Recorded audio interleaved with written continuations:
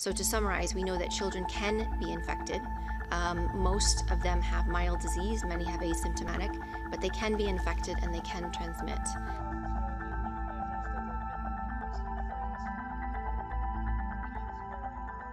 And so what we use that information to help us better understand, the extent of what is happening within children as schools open up, of course, because we all recognize the incredible importance of having children in school, not just for educational benefit, but for many other benefits. WHO has issued guidance on the use of masks in children recently, a few months ago, I think.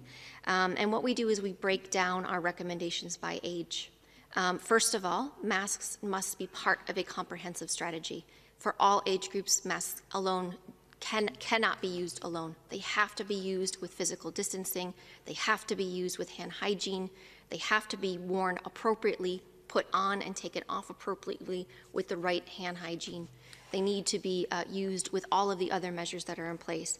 But for children, what we recommend is under 6 years old, so 5 and under, we don't recommend the use of masks for many reasons, because of the way the children are developing, the adherence to wearing them, many reasons.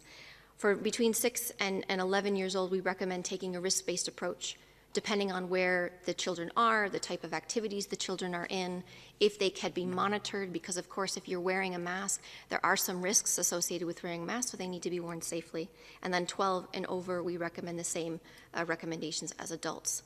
So we have outlined that. We do have some guidance around the considerations when taking those decisions for the use of masks in children. But again, masks must be used as part of a comprehensive strategy. So with regards to COVID-19 in children, we are tracking mainly 3 things, among many others. Looking first at the severity and the disease that's caused in children. And luckily, for the most part, children who are infected with the SARS-CoV-2 virus, the virus that causes COVID-19, tend to have more mild disease, and many are asymptomatic. This is not universal, though. There are some children who have developed severe disease, and there are some children who have died from infection. We are also looking at the extent of infection in children, because in many parts of the world, children are not tested. And so it's very difficult to understand how many children are infected through current surveillance systems, which is looking for using PCR testing to find acute infection right now.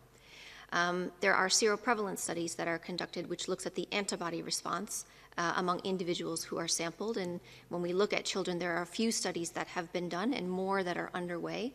And there are differences in the rates of infection among the youngest children versus adolescents.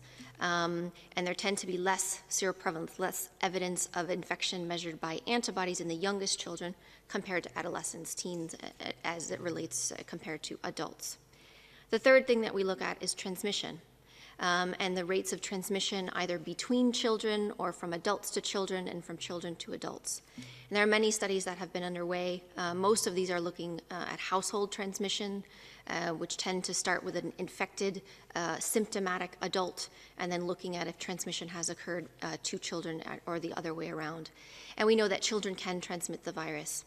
Again, there does seem to be some difference by age group, with the youngest children transmitting less than adolescents. And that makes sense if you think of the type of interactions that children have.